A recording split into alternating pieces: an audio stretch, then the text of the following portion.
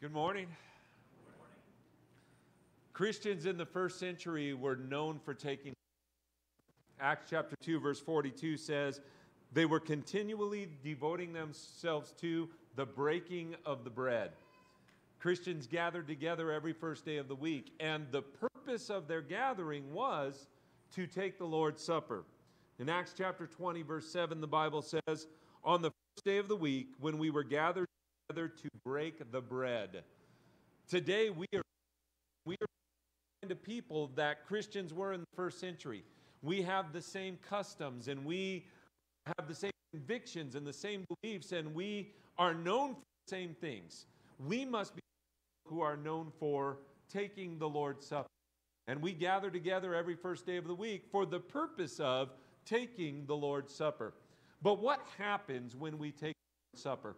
There are a lot of reasons why we take the Lord's Supper. Today I just want to point out one thing that happens when we take the Lord's Supper. What we're going to do is we're going to look at a story in the life of Jesus, and then we're going to apply Jesus' teachings to the Lord's Supper.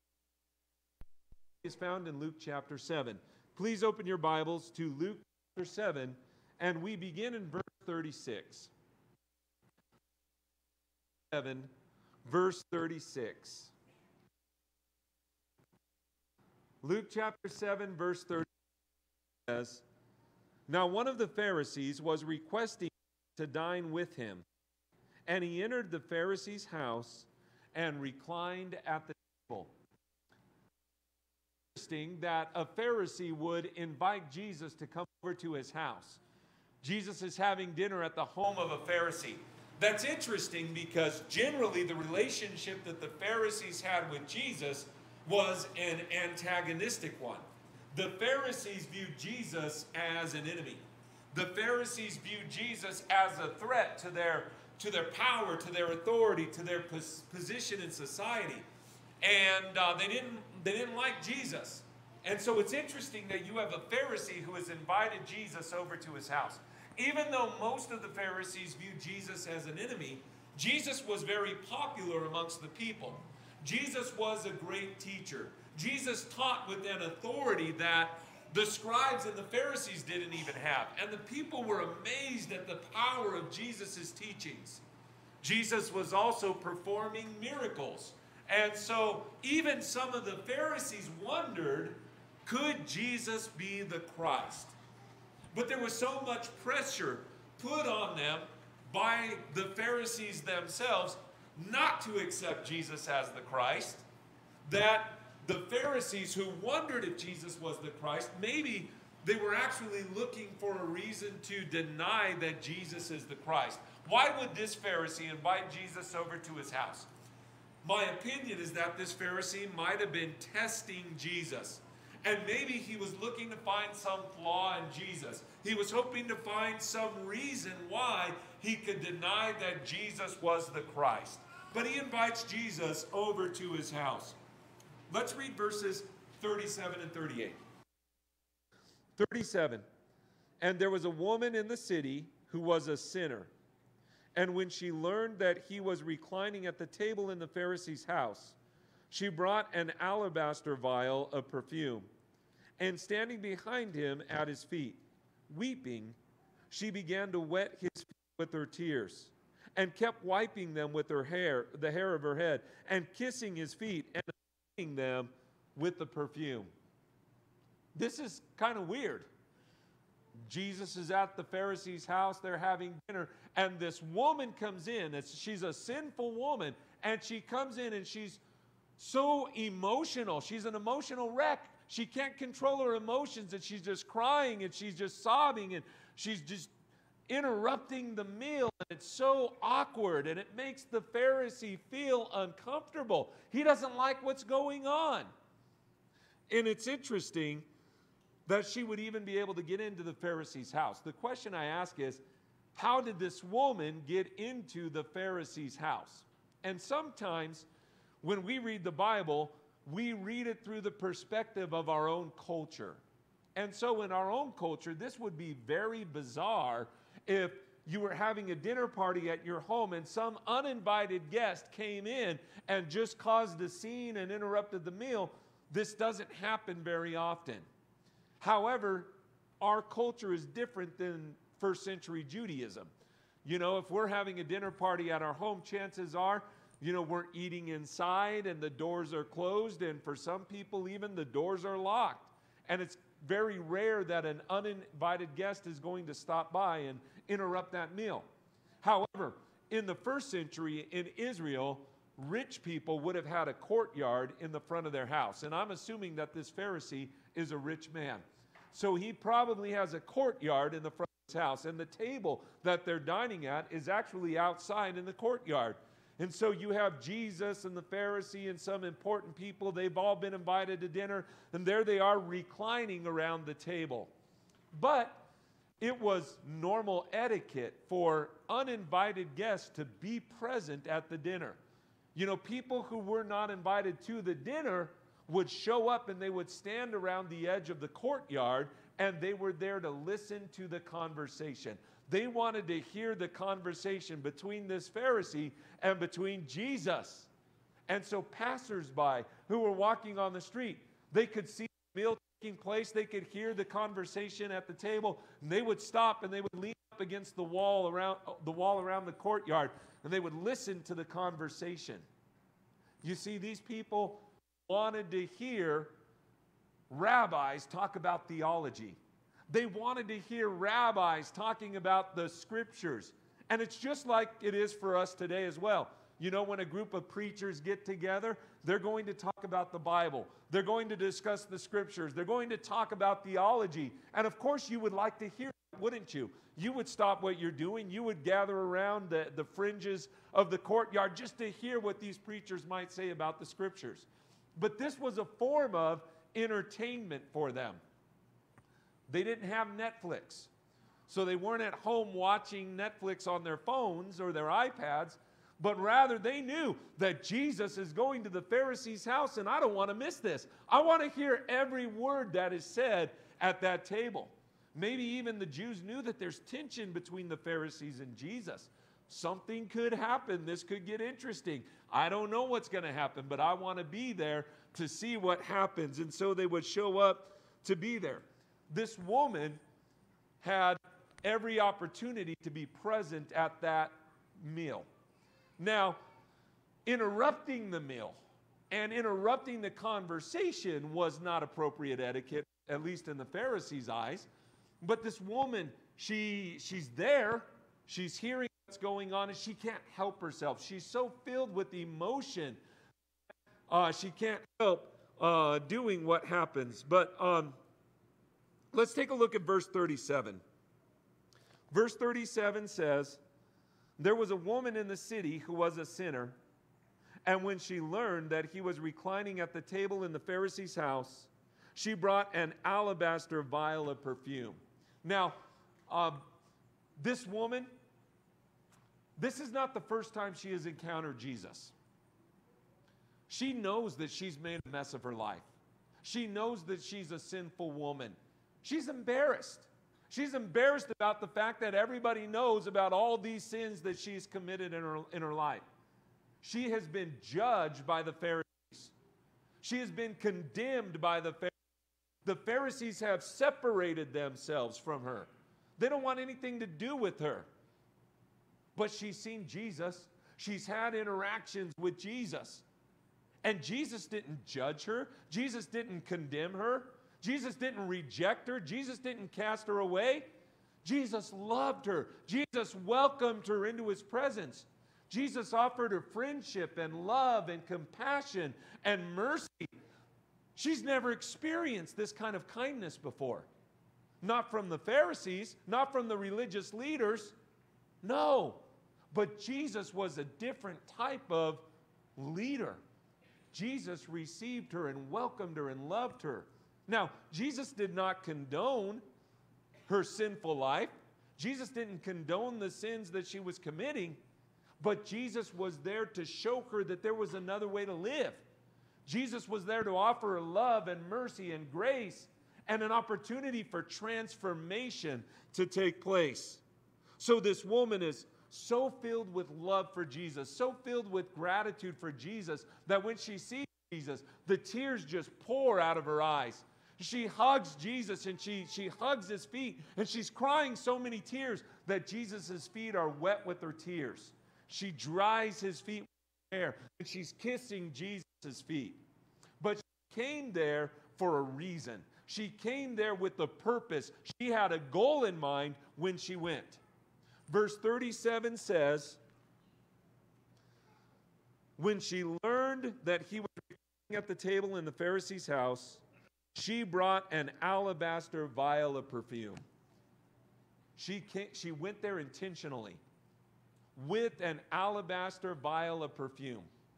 She went there to anoint Jesus. Now, this perfume is expensive. It's ridiculously expensive. She's going to do something extravagant to honor Jesus. She's compelled to honor Jesus. What can I do to honor Jesus? And she does something that's very extravagant. She takes this very expensive jar of perfume and she anoints Jesus. And by anointing the feet of Jesus, she's actually proclaiming Jesus. Who is Jesus? Jesus is the Christ. And as she pours this perfume at his feet, the act in and of itself is a proclamation saying, look at Jesus. Jesus is the Christ. Because the word Christ literally means the anointed one. Jesus is the anointed one. And she is anointing Jesus, proclaiming that Jesus is the Christ. And while this sinful woman is proclaiming that Jesus is the Christ, the Pharisee is sitting there judging the woman and judging Jesus. And what conclusion does the Pharisee come to? Take a look at verse 39. It says, now when the Pharisee who had invited him saw this, he said to himself, if this man were a prophet, he would know what sort of person this woman is who is touching him, that she is a sinner. The Pharisee has arrived at the conclusion that Jesus is not the Christ.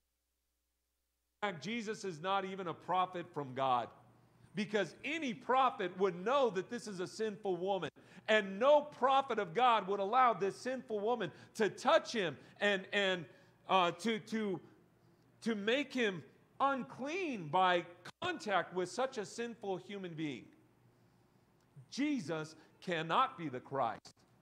One woman is confessing that Jesus is the Christ, and the other person is denying that Jesus is Christ in the very same moment. The Pharisees were a holy people. They were a people who separated themselves from the sins of the world. They really did try to live a holy life. They really did try to keep the commandments of God. They weren't out there committing the same kinds of sins that this woman was committing. And it's interesting because the word Pharisee literally means separated. So the Pharisees literally separated themselves from common people, sinful people, people of the world. They didn't want to have anything to do with these people. They literally separated themselves from them. Now, in the Bible, Jesus is harder on the Pharisees than he is on anybody else. Because even though they were living a holy life from a certain perspective, they were very self-righteous, very arrogant, very judgmental, very condemning of others, and they didn't have the heart of God. And so they weren't innocent. They weren't holy in the sense that they were sinless. They were also sinners. It was just a different kind of sin than the sins that the woman was involved in and committing. Jesus, on the other hand, Jesus was like the Pharisees in the sense that Jesus was holy and separated from sin. Jesus never sinned. Jesus is the only human being who was truly holy because Jesus never sinned. Unlike the Pharisees, Jesus did not separate himself from sinners. Jesus was free with tax collectors and sinners. And in fact, the Pharisees criticized Jesus for the company he had. Why is he these sinners? Why is he always hanging out with these people? And if Jesus were a true prophet of God, he would know that this woman is a sinner, and he would be like us, the Pharisees, and separate himself from people like the Pharisee had judged this woman, had condemned this woman, and didn't want anything to do with her. And he also judged Jesus because Jesus accepted the woman. Take a look at verses 40 to 42. Verses 40 to 42. Luke chapter 7, verse 40. And Jesus answered him, Simon, I have something to say to you. And he replied, say it, teacher. A moneylender had two debtors. One owed 500 denarii and the other 50. When they were unable to repay, he graciously forgave them both. So which of them will love him more? Jesus tells a story. In this story, Jesus is talking about denarii. A denarii is a day's wage. So if you worked for one day, a full day, at the end of the day, you would get paid your wage, and that would be 1 denarii. And so there's a man here in this story who owes 500 denarii. 500 denarii is about 2 years' worth of your salary. So can you imagine that? This guy has a debt that is so big that it would take him 2 years of working full-time every single day and doing nothing with his money but paying the debt in order to pay it off. How much money in 2 years? If you were able to work for 2 years, save your money, how much money would you have at the end of 2 years? And that's the debt that this man owes. There's another man who owes 50 denarii. 50 denarii is approximately 10 weeks worth of wages. So if you worked for 10 weeks, 2.5 months, how much money would you earn in that time? That's the amount of the debt that he owed. Now, one man owes much more than the other man. However, both men owe a debt that they cannot pay. And it's by the mercy of the moneylender that he forgives both men of their debt. Both men have been forgiven. But the question Jesus asks is, which one of these men would love the moneylender more? In this story, the moneylender represents God, and the two debtors represent us. We are all sinners. For all have sinned and fallen short of the glory of God. And because of our sins, we owe a debt that we can never pay. There's no way that we could do anything to pay off the debt of sins and be forgiven of our sins in and of ourselves. We can never do enough good deeds to earn salvation. We can never do enough good deeds to deserve salvation. And yet God, out of his love and mercy, forgives us of the debt. A debt that we could never pay. Sometimes we sing the song, he paid a debt he did not owe. I owed a debt I could not pay. I needed someone to wash my sins away. And that's Jesus. That's what Jesus has done for us. But here's the thing. Some of us have been forgiven more than others. Because some of us have sinned more than others. And the question that Jesus asks is, who will love the moneylender more? Take a look at verse 43.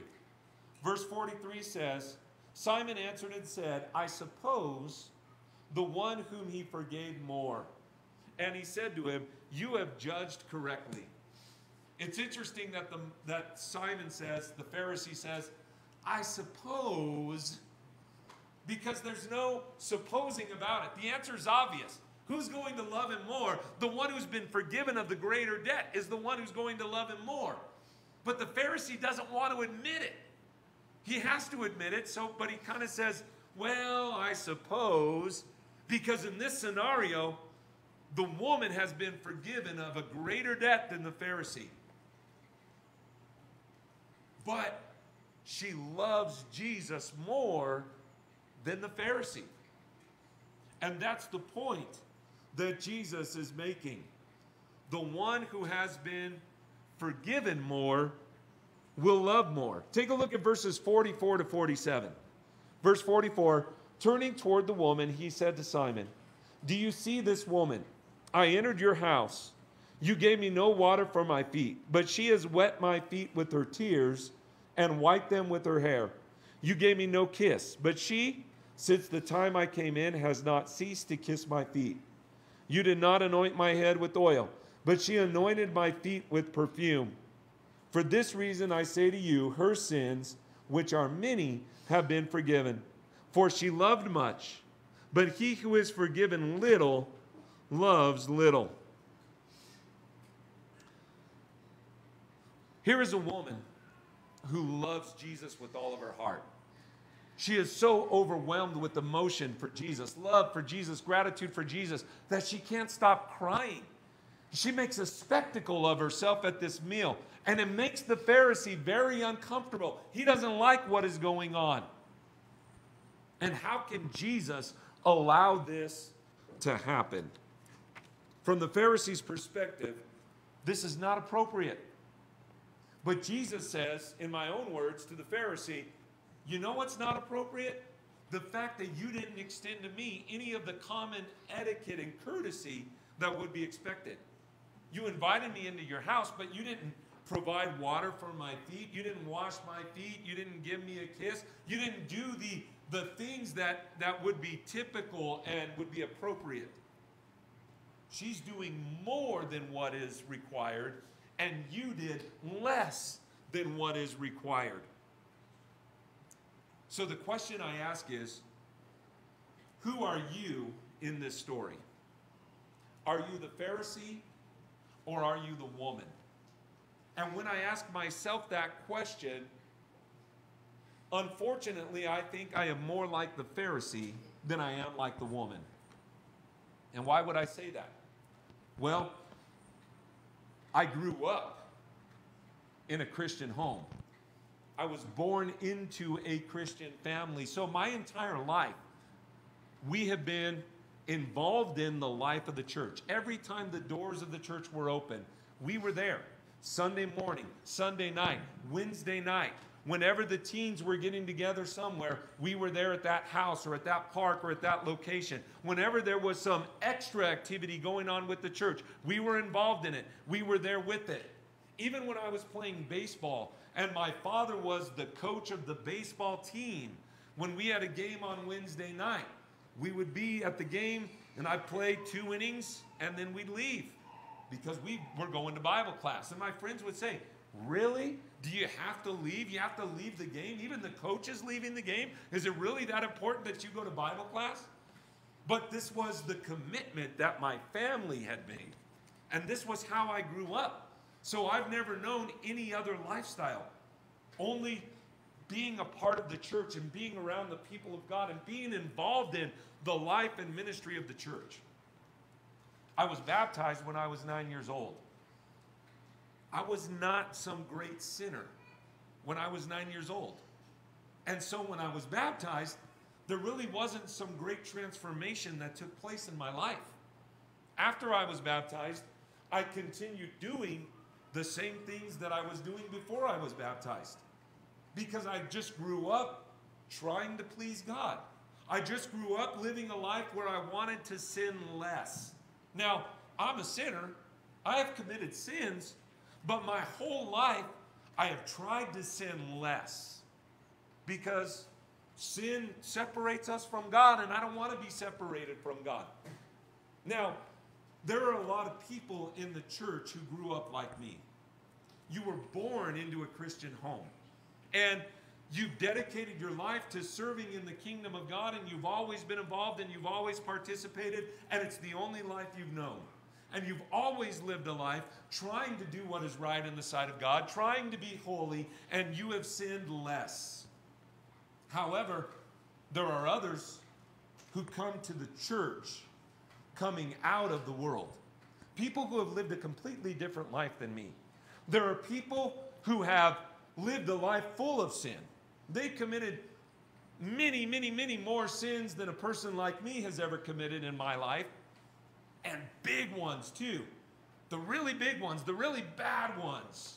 And they've come to hear the gospel of Jesus. And they were cut to the heart by the message of Jesus. And they knew that in Jesus there was compassion and there was mercy and there was forgiveness and there was transformation. And they so desperately wanted to be transformed by the power of God. And they were baptized into Christ.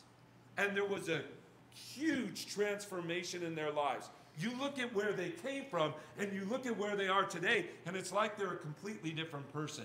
They have come so far and they have been transformed so much by the power of God that it is incredible to see where they've come from and where they are today.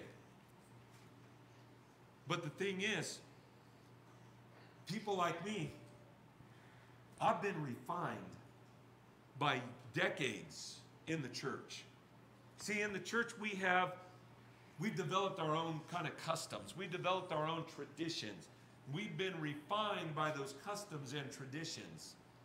And sometimes we have people who come into the church who don't know those customs. They don't know the etiquette. They don't know the tradition. They don't know how we do things or why we do things the way we do things. They just come in overflowing with love and gratitude for Jesus. Look at what Jesus has done for me. How Jesus has forgiven me and how he's transformed my life. And they're just overflowing with emotions for Jesus. Sometimes it makes people like me uncomfortable. You know, there was a time when I saw a guy get baptized. It was in a river, and he got baptized, and he came up out of the waters, and he was screaming, "Yes! Yes! Yes!" And he was pumping his fists in the air. And it was genuine emotion. It wasn't a show. Like, he had just been forgiven of his sins. His name has been written in the book of life. He's received the gift of the Holy Spirit. He's just become a Christian, a disciple of Jesus, a child of God. He was excited. He was screaming, "Yes!" Sometimes we wonder, is that appropriate? You know, we don't want to do that, right? We need to calm down a little bit. We need to take a step back and understand that as Christians, there's a way we handle things. You know, it makes us uncomfortable. But he was just filled with joy over what God had done for him. And he couldn't even contain his emotions. And he just screamed out, "Yes, yes, yes." And I wonder if we have forgotten what God has done for us. Have I forgotten the fact that I am a sinner and that without Jesus, I have no hope? Or am I so self-righteous that I look at the sins that other people are committing? I've never committed those sins. Those people are terrible. And I judge them and I condemn them and I want nothing to do with them. I separate myself from those kinds of people.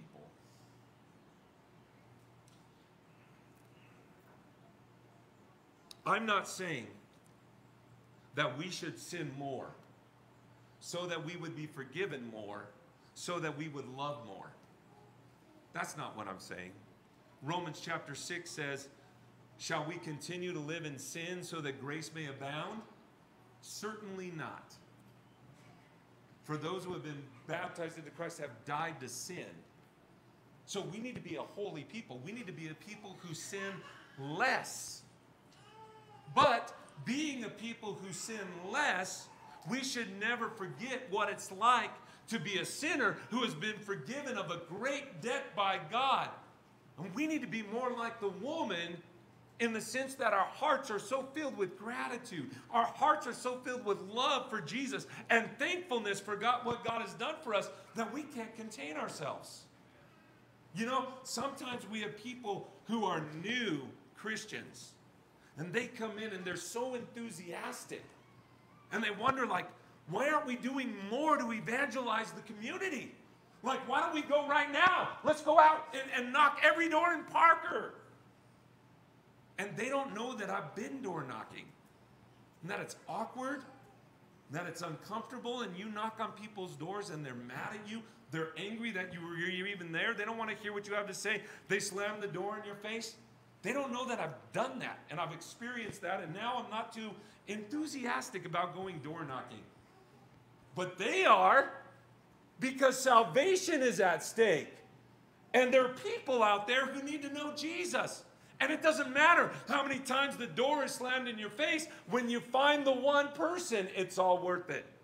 So let's do it. Let's go. Why aren't we feeding the homeless? You know, let's get all of us bring a meal, every one of us. Can you imagine how much food? And let's go set something up and feed all the thousands of homeless people. They're so enthusiastic. They just want to do something to honor Jesus. And sometimes their enthusiasm to want to honor Jesus makes people like me uncomfortable. I don't know about that. You know, and it also looks bad on me. You know, why don't I have that kind of enthusiasm? Have I been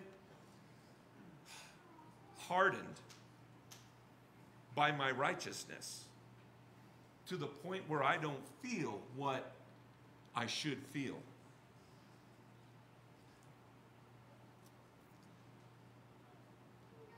The more time we spend living a life where we sin less, which is the life we're supposed to live, the more likely we are, though, to become hardened and self-righteous, which is one of the reasons why people in the world, you know, have a problem with Christianity and Christians, because they're all self-righteous hypocrites, and they're very judgmental, and they're not accepting. They're very Pharisaical in the way they live their lives. I don't want to be like the Pharisee. Now, I don't want to be like the woman as far as her sinfulness goes, but I do want to be like the woman as far as her gratitude for Jesus goes. I want to be more like Jesus, though. He was holy, sinless, and yet loving and gracious and merciful at the same time. I need to remember that I am a sinner.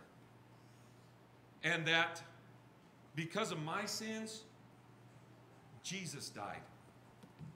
He died for me. And without his sacrifice, there's nothing that I can do to earn my salvation or deserve to be saved. It's only because of what Jesus has done that I have any hope in the presence of God. So, we gather together every first day of the week. We take the Lord's Supper every first day of the week. And the Lord's Supper reminds me that I am a sinner. And I have no hope apart from Jesus. And I need to be reminded of that, because I don't want to become calloused and hardened in my heart. I want to have a tender heart, and I want to be grateful for what God has done for me. And I need that reminder every single week to realize that blood was shed so that I could be forgiven of my sins. He paid a debt he did not owe. I owed a debt I could not pay.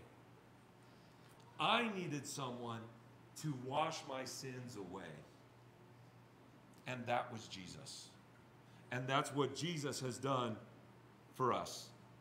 I need to overcome my own self-righteous mindset and remember that I am a great sinner, but he is a great Savior. If you are here this morning and you realize that you are a sinner separated from God, we want you to be reconciled to God. We want you to be forgiven of those sins. And you can become a Christian and you can be forgiven if you believe that Jesus is the Christ, the Son of the living God. And if you repent of your sins and you confess your faith in Jesus, then you can be baptized into Christ for the forgiveness of your sins in order to receive the gift of the Holy Spirit and to have all spiritual blessings which are found in Jesus. If you are like this woman, overflowing with gratitude for Jesus, and you want that forgiveness, then we invite you to come forward at this time as we stand and sing the invitation song.